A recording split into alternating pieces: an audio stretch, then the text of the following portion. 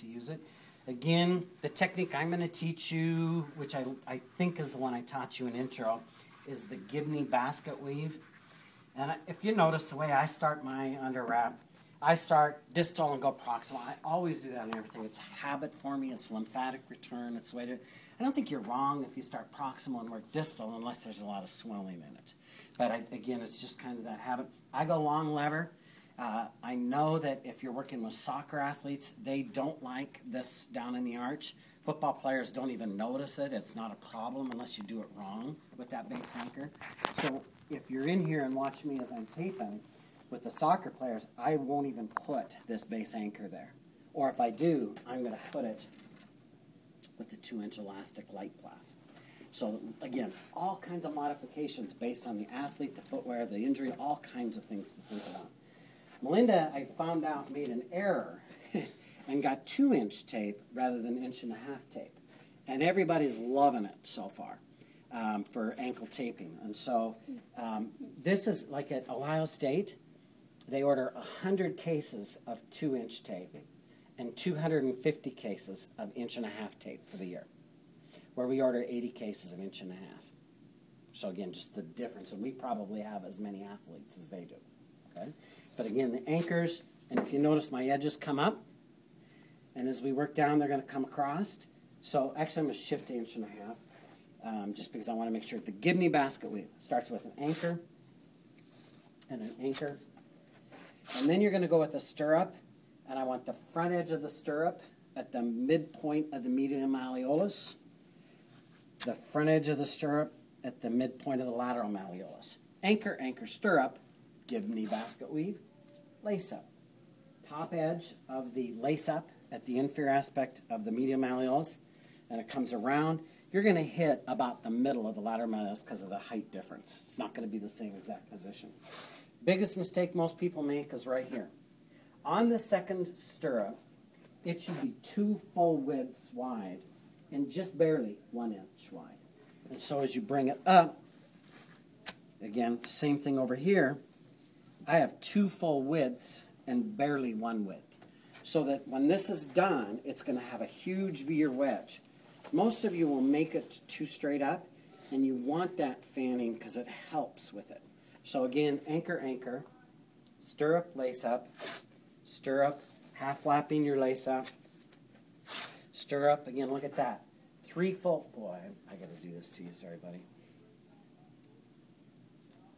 And you'll be able to get even with me on the test. I will. You will. I'm sure. I definitely will. Again, look at that. I got 3 full widths. I got 1 width. And then as it comes up, 3 full widths, 1 width. And look at these little gaps here. This is no big deal because that's not a friction area. That's not a problem. Okay? So again, anchor, anchor, stirrup, lace up, stirrup, lace up, stirrup, lace up. We've done 3. A regular ankle that's uninjured, I'm going to do 3 stirrups. A size 12, 13, 14 foot, I might do 4. Okay? So it just depends. Or if I've got an acute injury that's got lots of instability, I might do 5. Just depends on what you're doing. But the Gibney basket then, once you've done your anchors, your stirrups, then you're going to continue to lace it, following the contour of the lower extremity, half flapping your tape, all the way up to the top anchor. You're going to lace it up through the arch, generally 1, 2, 3 strips. And the way the Gibney was taught, it was done. That's where it stopped. The logic is the stirrups controlled the inversion. The lace-ups held the stirrups in so that you could control the inversion. There was really nothing in this technique to manage plantar flexion. And we know that most ankle sprains are inversion plantar flexion and mechanism. So what we've done is with the Gibney basket weave, and again, it's a basket weave because it's alternating directions. By the way, hardly nobody does a Gibney anymore. There's actually some thought that it's actually more stable because of the alternating directions. It pulls it in tighter. I don't do it because I want to go quick. I'm going to go anchor, anchor, stirrup, stirrup, stirrup, lace, lace, lace, lace, arch, arch, arch, and right into my heel locks figure eights. I can do it faster if I'm not doing constant directional changes. Make sense? Mm-hmm. So nothing wrong with it. If you see it, it's a great technique, but it shouldn't finish here. The heel lock and figure eight process that I teach is you need to know it this way, and I'm going to show you 2 modifications to it today. So you start at the point of injury. This will be the biggest mistake most of you will make, because you're probably going to be doing my left ankle on a test, and you're probably going to start it on the medial aspect, which is the deltoid ligament, which is what isn't injured in an inversion plantar flexion injury.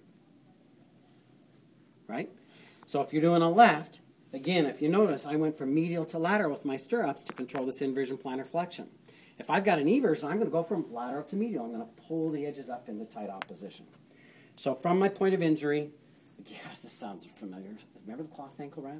Pocket. Okay. Center of the tape hits the center of the medial malleolus, hits the heel cord straight into my hip pocket, through the arch, up over the top. I don't even have to look at this thing. Center hits the center lateral, rocket straight through. We're going to do 2 heel locks on each side. Man, those are pretty today. And then we're going to bring it up a little bit higher, and we're going to go right into that figure of 8. And back down and continue down. Now, a lot of places, if you're not a real good taper, tear after the heel locks and then start your figure of 8. If you're a pretty skilled taper, you can do it continuous and it's going to be fine. But what happens is that the transition from the heel lock to the figure of 8 is where you get pinching if you're not a good skilled taper. So I'm working in the athletic training room here now, and I'm seeing 2 or 3 patients that have big cuts from the tape up the back side because that transition, they weren't getting the right pressure. So I want 2 heel locks, 2 figure 8s. I'll call these a regular heel lock. Somebody else might call mine a reverse heel lock, okay? And I'll give you a reverse heel lock in a few minutes. Everybody with me on that? So Gibney basket weave with a heel lock and figure of 8. It should be 2 heel locks, 2 figure of 8s, and it will look like that, okay? Now, sometimes I even find myself with a little gap back here, so you always have to look on the back side and make sure you don't have a gap. Sometimes I'll actually have a triangle-shaped gap here and here. That's okay. That's not a problem. It's the gap back here that's a problem. Okay, everybody with me on that? Make sure you don't have the gap up there, and it should be nice, smooth, and fit and follow the contour. I see a lot of people after they do their figure 8s lace it all the way up. You're wasting product. It's not necessary. There's no reason to relace it again. Okay? A lot of people do it. You're just wasting product. No sense. Okay? So let's modify the stirrups on this.